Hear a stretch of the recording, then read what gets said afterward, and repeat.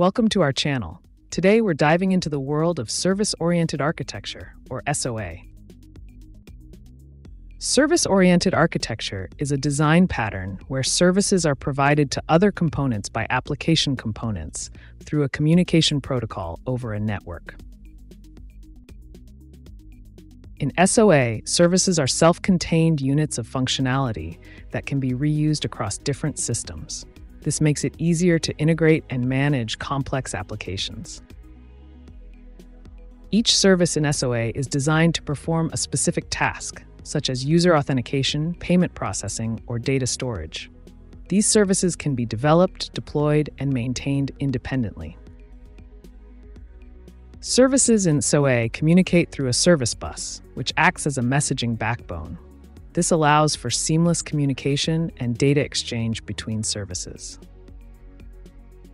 One of the key advantages of SOA is its scalability.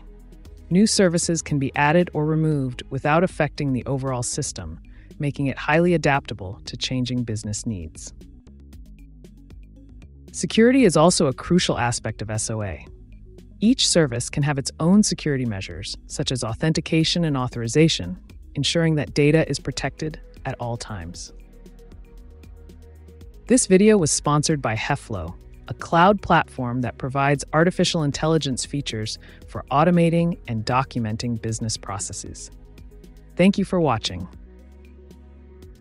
Don't forget to subscribe to our channel for more videos about management and other interesting topics. See you next time.